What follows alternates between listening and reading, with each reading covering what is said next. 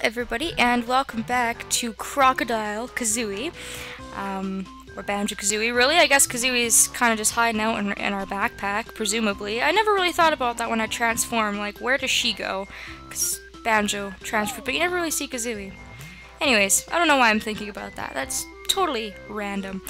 Last video, we pretty much did everything in Bubble Gloop Swamp. The last couple of things we have to do are in this big crocodile statue and as the crocodile. So, we have our usual transformation Jiggy to get. I'm going to get the notes before I do this, just to get all 100 notes. So we've got that. I've picked up a couple of Mumbo tokens. And we're going to go and talk to this other crocodile and see what he's got for us. So hello there. Her, I'm Mr. Vile, greediest croc of all. Play my game to win a prize. Okay, and he's totally, you know, fond, like, egging us on, so we have to essentially eat more red yubblies than him. And this is why you can attack, because you actually have to use your biting move to eat these red little creatures. So, this may seem simple. You know, you have to eat more than Mr. Vile. He is faster than you.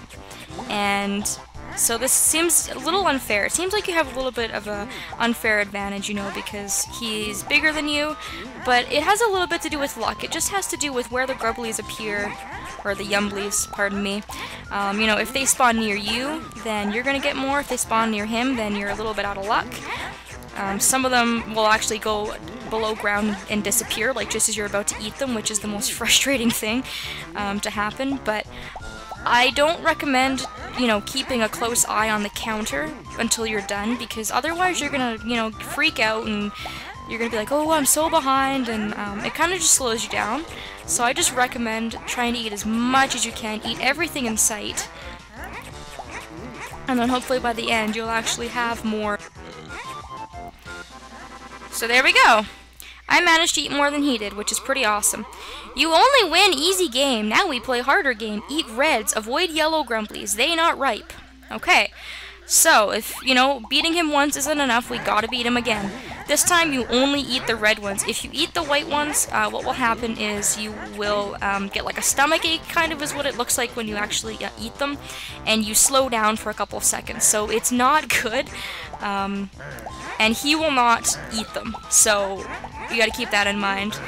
Like, he as a computer isn't programmed to actually eat them, so, you know, he's not gonna eat them, only you are, so you're kind of at the disadvantage if you eat them, so. I don't think I'm doing so well, but I'll just keep trying here. And again, like I said, this is just all about luck. As you can see, they're kind of spawning near me, which is good. Just eat a couple when I see them. Try to beat Mr. Vile. This little crocodile has an awfully big stomach. I'd be like, no man, I'm so full, I can't eat anymore, I'm totally stuffed. And we've got a couple more to eat here. And I beat him again, which is actually pretty miraculous that I managed to beat him by that much, but... Bah! Lucky Greenie wins! Must play last game. Only eat what is shown at the top of the screen. Okay, so this is the most difficult of the games. This changes randomly, and it doesn't give you any sort of like counter or when it changes. So what can happen is you can be in the middle of eating one of these guys, and it will just start to change. And, you know, it's really hard to determine when it's going to change. So, just try to eat what I can. And this is generally when I get my butt whooped. And if I don't get my butt whooped, then I only win by like 1 or 2 at a time. Because he can eat a whole hell of a lot. Oh god, there's so many, and they're not around me. There we go. Go ahead and eat some red ones. This is a fun mini game, don't get me wrong, but it's really stressful. Like there's so much going on, and there's so much you gotta follow, and these things are annoying because they appear and then they reappear and they give you a hard time. Oh god.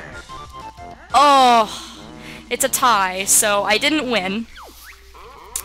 Mighty Mr. Vile wins. Now Greenie gets chewed, and then if you lose, he will come after you and try to eat you like a total jerk. What an asshole. So yeah, now I have to go out and I have to come back in. So, like I said, it's It's not the most difficult minigame of all times. There's certainly some really hard minigames in this game, especially in the sequel, Banjo-Tooie. But this is one of the ones that are a little bit more difficult. And the thing that really, really, really sucks about this is that you have to do it all over again. You don't just start with the hard game first. He makes you do this entire thing all over again. So if I don't succeed this time, I will just go ahead and I will do it off screen, or maybe I'll just skip this until I get to the hard part, because this is going to take a couple of minutes to do. So, you get to see some failure with this LP. I mean, I know this game and I played it a lot, but that doesn't necessarily mean that I'm the greatest at this game by any means. Looks like I got an achievement, though. I think it was for eating 30 of these guys on the first round, which is always nice. Oh god, there's none of them near me, and he's catching up. There we go. Just keep eating. Well, luckily, I think I'm far ahead on this one. There we go. Okay, so we're gonna move on to the second round. I am gonna cut this out now. I'm gonna try and concentrate a little bit, and I'll meet you guys in the third round, where hopefully I will win. Ah, yes, I beat him by 1. Mr. Vile never lost before. Greenie can have prize. Oh, thank you. After you made me completely stuff my stomach, and then you try to eat me, and you can play him again if you'd like. You can win some extra lives. You can get 3 of them. But I'm going to leave. Mr. Vile is bad as crock of all. Look, everyone, Greenie is scurrying off. And he is a bit of a jerk, but you know what? I don't really care. Because that minigame is done. Poor little Croc's stomach is probably ready to explode, and we have actually successfully completed Bubble Goop Swamp. So, if we go ahead and we look at our totals, we have got all 100 notes, all 10 jiggies, and both of the honeycomb pieces. We also picked up some mumbo tokens, and we also got some extra lives out of the deal. So, can't complain there. A little bit of fail at the end there, but I was predicting that to happen. I'm not the best at that minigame. And we're actually going to leave the world as a crocodile. We're going to leave as our transformation. And there's a couple of little things that we can do before we go ahead and we move on to our next world. So, goodbye, Bubble Goop Swamp. I'm going to roam around the outside swamp. And we're actually going to go back to that area that I had cleared up earlier, because this is why you want to ensure that the boulder is gone. Or the ice block, or, you know, whatever it is that you want to call it. Because as Banjo and Kazooie, you are not small enough to physically fit into that little space, but as the crocodile, it's really not a problem. You are a tiny little guy and you can just scurry right in there. So, we're gonna go and we're gonna see what is behind this little area here. It's kind of a little secret, which is kind of cool. I've learned this spell. It's really neat. I'll keep it later for your treat. I think she's already said that, but anyways, alright. Ooh, hello, who are you? Cheeto, the spellbook you have found. Magic cheats I have for you. Talk like Yoda, I do. Hey, Bookbrain, what did you say? You better not give my spells away. Which lost book finders bear and bird are? Spell they get. We sure do beg, lady. Come on, book boy, give us the spells. Only one spell Cheeto can tell. Enter the code, blue eggs, on Sandcastle floor in Treasure Trove Cove World. Help you it will. Hidden in lair other spellbooks are. Them you should find. Oh, with the Yoda speak. Alright, well, yeah, Cheeto, the cheat book, or the spell book, is where you can get cheats for this world, and that's why I had said that we were going to go back to Treasure Trove Cove, to the area where we entered Banjo-Kazooie on the sandcastle to get that Jiggy. Well, you can go back there and you can enter codes that Cheeto gives you, and you will get boosts and things like that. So that's what we're going to do right now. We're not actually going to go to our next world. We're just going to go ahead and we're going to do that, and I will demonstrate how that works. So, whenever you can find Cheeto, I recommend doing so. I don't find him overly useful. For a game like this, cheats aren't really necessary, but they do help somewhat. So, Mumble Magic get weak, and we're gonna have to transform back. Magic run out. And we are back to the bear and the bird. And get out of here. Alright. So back to Treasure Trove Cove we go. I will never ever get sick of the music in that world, so I'm not particularly upset that we have to return. And like I said, I think it is pretty interesting that it is one of the only worlds that you have to return to. In the sequel of this game, Banjo-Tooie, it's kind of interesting because they really made you do a lot of backtracking. They made you go back to different worlds after learning moves and things like that. But this game isn't really like that. The moves that you learn are the ones you use in the world, and you don't have to backtrack.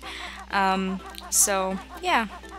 And I apparently was wrong, and I'm very sorry, because it looks like you actually have to empty out the water every single time.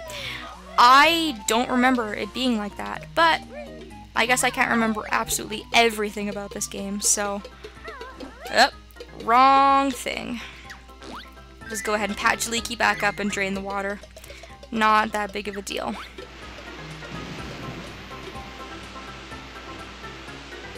Because as you can see, the Jiggy is already gone, and I've already completed this world, so it seems kind of odd to me that I have to redrain the water, and then you got this guy that keeps appearing for whatever reason. I'll just take you out. You don't scare me. See you later. And I think I actually hit that B, too. See, so I hit that B. I need an L. So it was blue eggs, I think, is what it was. And instead of turning green and highlighting, it just will turn orange. So you just gotta kind of keep track of where it is you are. Blue, where's the G? Where is the G? I cannot find it. Oh, there it is. It's in the corner. GG, and I need an S. Is there an S? Here it is. Blue eggs. 200 eggs are now yours. Now 200 is maximum 2. That lousy cheat for extra eggs won't help bear and chicken legs. Oh, Grunty, you so clever with your rhyming. So yeah, we now can carry more eggs. Instead of carrying 50, or sorry, 100 is the max for eggs. I was thinking of feathers. Instead of being able to carry 100 eggs, we can carry 200 eggs. So, you know, like I said, the cheats are not overly useful, but it's still pretty handy if you're at a certain part where you maybe need to use eggs instead of your attacks for whatever reason, or, you know, you're at a boss where you need to use eggs, or, you know, whatever it is that you need.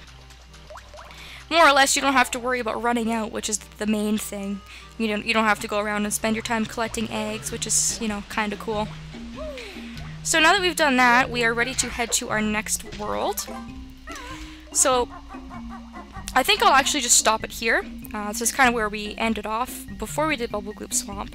And then from here, we will go back in and we will figure out what more there is to do in Grunty's lair. So, thank you so very much for watching, everybody, and I hope that you will join me next time.